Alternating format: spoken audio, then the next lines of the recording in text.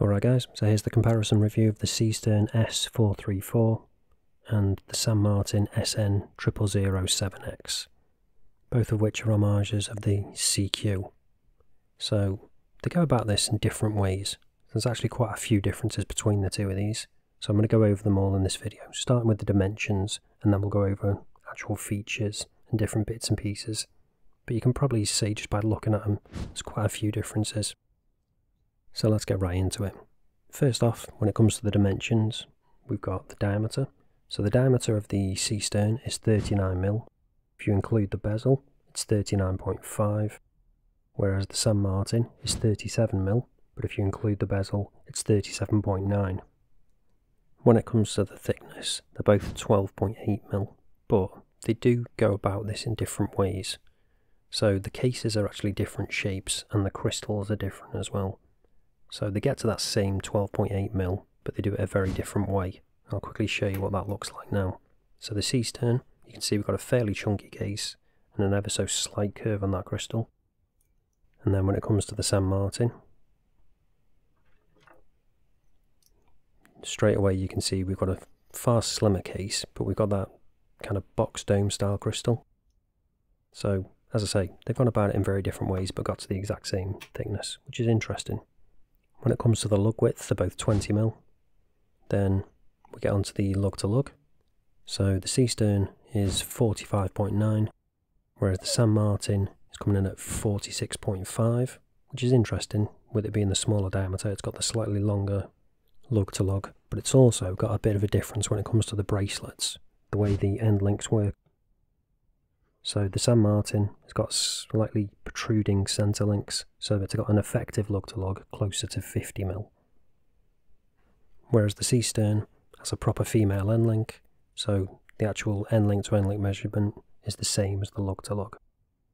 So it's more compact than the smaller diameter San Martin. When it comes to the weight, the Seestern is coming in at 143 grams with all links included. Size for my 7-inch wrist coming in at 135, whereas the San Martin, with all links included, is coming in at 149, and then size for my 7-inch wrist is coming in at 144. So again, slightly unexpected that the smaller watch is also the heavier watch. This could be down to the difference in bracelets, but there might be a few other factors as well that we haven't touched on just yet, but we'll keep going through this and see what we get. So now let's get onto the dials and see how they differ. Obviously you're going to know one of the main differences, which is the indices being applied on the Seestern, whereas the San Martin they're just printed, but there's other differences too. So let's get a look at them side by side and talk about them. So you can see the size difference straight away, and as I said, the difference in the bracelets. So there's a more noticeable taper on the bracelet on the Seestern compared to the San Martin. And if we take a look at the side profiles, you can see the difference in the case shape and size that I mentioned earlier. The lugs on the San Martin are quite a bit longer than those of the Seestern, so it will wear a bit larger on wrist despite being a smaller diameter watch. Another difference is that the San Martin has got drilled lugs, whereas the Seestern hasn't. Another big difference that jumped out straight away to me as well was the crown size. Despite the Seestern being bigger, it's got a considerably smaller crown than the San Martin. So now let's get a closer look at these dials and talk about them in a bit more detail. Starting with the Seestern, so you can see straight away those really nice applied indices, as well as that date window at the 3 o'clock. So the San Martin doesn't have either of them, which I'll show you now. And then the San Martin in contrast with the fully printed dial. So obviously not going to be as good with the loom on the dial at least.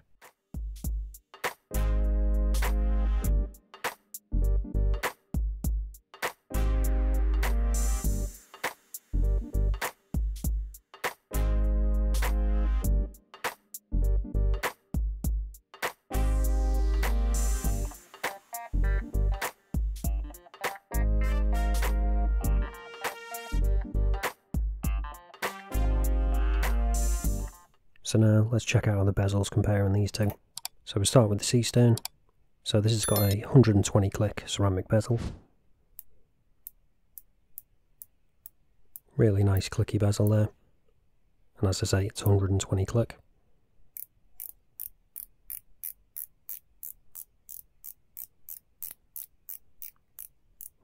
when it comes to the alignment, that's spot on as well.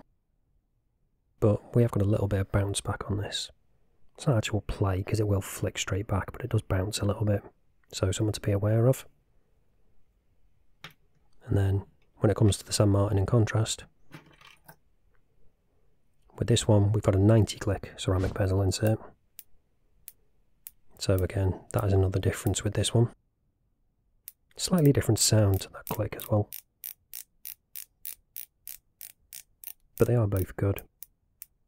And again, this one is nicely aligned. The main difference being there's no backplay, no bounce in this one at all. Now let's talk about the case backs on these. So with the Seestern, we've got a display case back, which you can see there. And you can see we've got an NH35. This is another big difference between this and the San Martin. The San Martin comes with a PT5000, which is a high beat movement. So depends which one you prefer. When it comes to the clasps, they both have on-the-fly adjustment, but they go about it quite differently.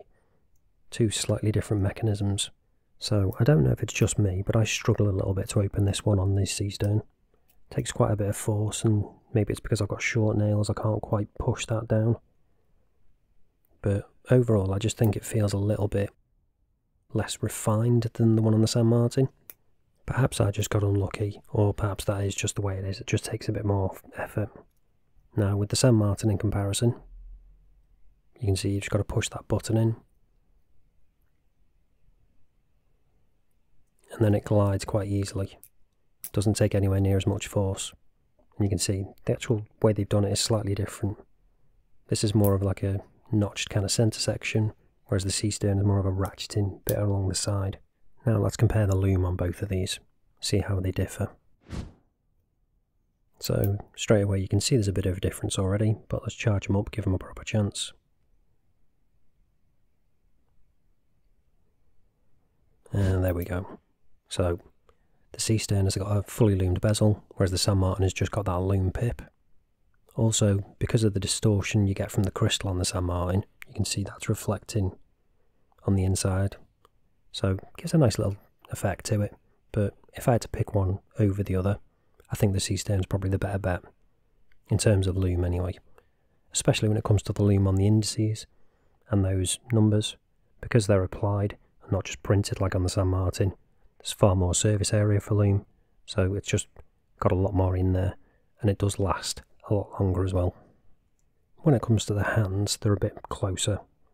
But again, because you've got the larger hands, because you've got the larger dial on the Seestern, again, there's just a bit more surface area to actually be able to apply loom to it.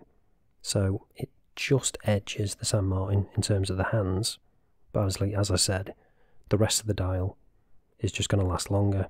And obviously we've got that bonus of the bezel being done too, which doesn't last as long as the indices, as you'd expect.